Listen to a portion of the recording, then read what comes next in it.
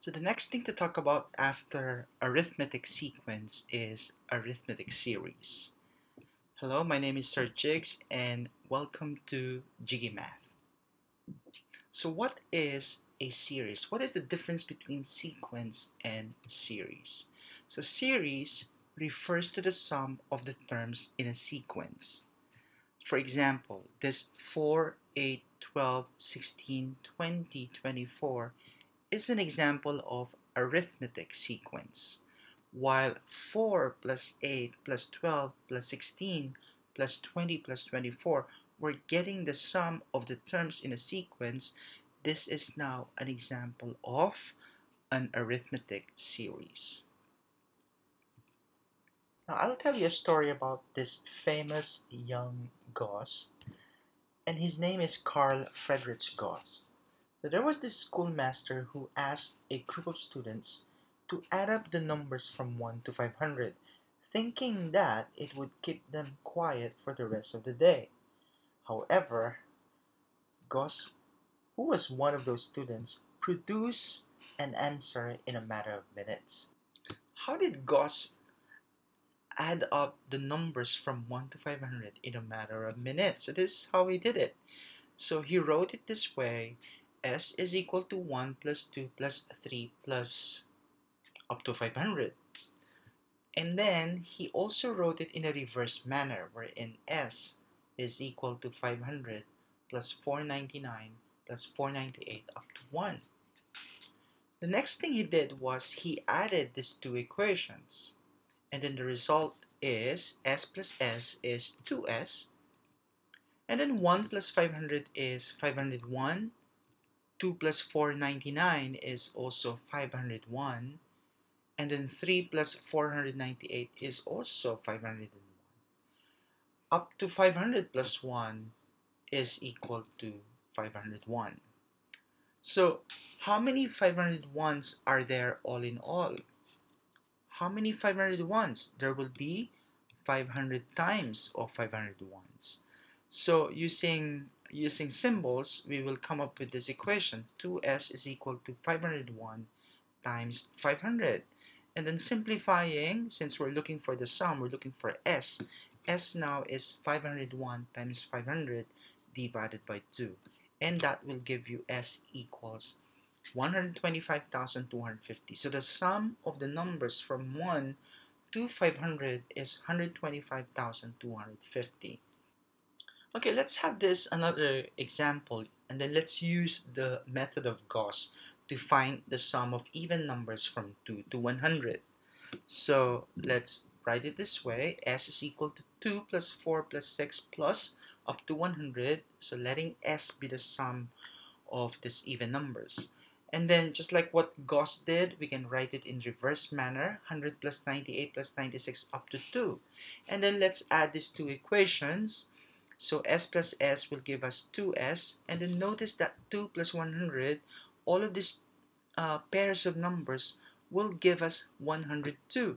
So S now equals 102 plus 102 up to 102. So how many 102s are there? 50 times. So we will come up with this equation: 2s is equal to 102 times 50. And then let's simplify this. Let's make s as the subject. S is equal to 102 times 50 divided by 2. Now, notice that 102 is actually the sum of the first term and the last term. Okay? And then 50 here is the number of terms. Okay? So that will be the number of terms. So this will lead us to the formula in finding the sum of the numbers in a sequence. So the formula will be what? S sub n is equal to n over 2 times a1 plus a sub n. So a sub 1 plus a sub n, this is the sum of the first and the last terms and the last term. And n is our number of terms and then divided by 2. Okay? Now, from the first lesson on arithmetic sequence, there is a formula for a sub n. So that means this formula can be written also in a different way. A sub n, we know that this a sub n is a1 plus n minus 1 times d, right? So we can simplify, we can combine these two a sub 1's, and we will have n times 2 a sub 1 plus n minus 1 times d divided by 2. So we have two formulas now in finding the sum of the terms in an arithmetic sequence. Okay, so the first one, if the first term, the last term, and the number of terms are given. In the second formula, if the number of terms is given, the first term, and the common difference. Okay, now let's answer some examples. The first one is find the sum of the first 50 terms. So letter A is 8.5 plus 10 plus 11.5. Letter B, we have negative 83x minus 77x minus 71x minus 65x up to the infinity. Okay, but we are only looking for the sum of the first 50 terms. So one thing that you need to make sure of is this series an arithmetic series? Okay, so how do we know that? We have to find that the difference is constant, that it's common. All right, now let's do that. 10 minus 8.5 will give you 1.5, and 11.5 minus 10 here is also 1.5. Therefore the difference is common. Therefore this is an arithmetic series. So now let's apply the formula. Since we don't have the 50th term, the last term, so let's use the second formula. Okay, so n is 50, right? Because 50 terms. And then a sub 1 is 8.5, our first term. And then n minus 1 is 50 minus 1, which is 49. And then the common difference is 1.5. Then all over 2. So just evaluate that, find the value, and then it will give us the sum of the first 50 terms for this arithmetic series is 90.5. Okay, now similarly, we need also to make sure that this is an arithmetic series. So the first term is negative 83x. The second term is negative 77x. So what now is the common difference? Negative 77x minus negative 83x will give you 6x, correct? And let's try that for the other one just to make sure that it's really a common difference.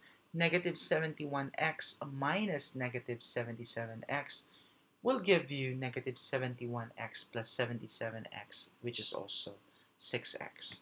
Okay, so that means this is an arithmetic series. So we can now use the formula, the same thing that we did for letter A. So n is 50, and then first term is negative 83x, 50 minus 1 is 49, common difference is 6x, then divided by 2. Okay, so simplify. The one inside the bracket is 128x. 50 divided by 2 is 25. Just multiply the two numbers. Will give us 3200x. So that is the sum of the first 50 terms. Now let's proceed to example number 2. Find the sum of all integer multiples of 8 between 9 and 199. So the sum of all integer multiples of 8 between 9 and 199. So between 9 and 199, so the first one that is a multiple of 8 is 16, correct? And then since we're talking about multiples, so after 16, the next multiple of 8 is 24, followed by 32. And then since we are looking for something that is between 9 and 199, the last term will be 192. Now, how did I find this? What you can do is just simply divide 199 by 8, and then you will get something, you will get a decimal answer. So That's actually 24 point something. And then the 24, you multiply it by 8, and then you will get 192. Okay, so looking at this sequence, 16 is the first term, and then 192 is our last term. So since first and last are given, we can now use our first formula. All right, that's correct. But the problem here is, okay, so we have the first term, we have 192 as the last term, but we don't know the number of terms. How many terms are there in this sequence? So what we can do is to apply or to use the nth term formula.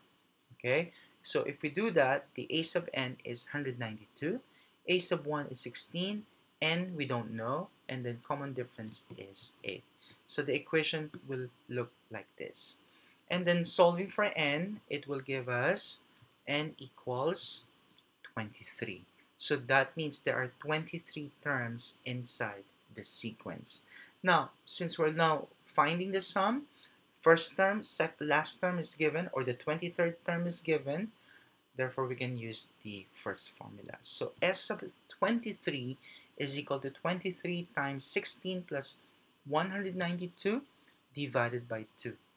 Okay, simplifying that, the sum of the 23 terms from 16 to 192 is 2,392. Let's answer now the last example. The eighth term of an arithmetic progression is negative 10, and then the sum of the first 20 terms is negative 350. Find the first term and the common difference. So since we have already discussed the arithmetic sequence and arithmetic series, so there will be problems, more problems wherein you have to use, or it's necessary for you to use, the two formulas. And what are these two formulas? The nth term formula and the series formula. Okay, now for this particular example, let's identify the given information. Eighth term of an arithmetic progression is negative 10. So let's use the nth term formula to come up with an equation. So a sub 8 is equal to a1 plus 7d. So a8 is negative 10. So this is now our equation. Equation in terms of a sub 1 and d. In fact, what we're looking for are the first term and the common difference. Now, let's look at the second information. The sum of the first 20 terms is negative 350. So let's use the sum formula, the S sub n formula, and that is this one. All right? So S sub n is negative 350. The number of terms, or the sum of the first 20 terms, so that means n is 20, then 2a sub 1 plus 20 minus 1 is 19d all over 2. So we have this equation in terms of a sub 1 and d. Now, there are two unknowns, there are two equations, so you know what, the next thing to do is to use simultaneous equations, right? Now, negative 10 equals a1 plus 7d can be expressed in this way, wherein a sub 1 is the subject of the equation. And then the second one, of course, we can simplify this. 20 over 2 is 10. And then we will have 10 times 2 is 20 a sub 1. 10 times 19d is 190d. So we have these two equations. That means we can solve this simultaneously by substitution. Of course, you can use other method, whatever is more convenient for you, so be it. Okay, you can use those. All right. Okay, now we can solve this by substitution. So a sub 1, which is negative 10 minus 7d, will be substituted to this second equation, and this is how it looks like. All right.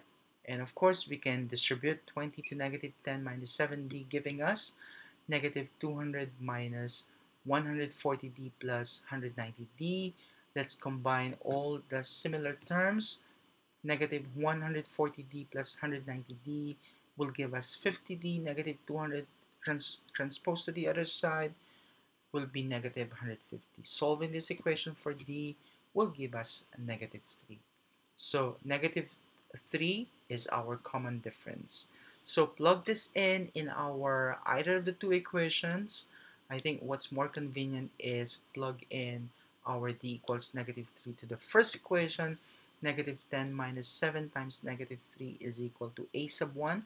And then a sub 1, which is our first term, is equal to 11. So the answers are negative 3 and 11 for the common difference and the first term respectively. All right. So thank you very much. Hope that you learned something about the arithmetic series. Again, please don't be confused about the sequence and the series. And of course, you need to remember these two formulas during in preparation for the assessments. So once again, thank you and goodbye. The next lesson will be about geometric sequence and geometric series. See you next time.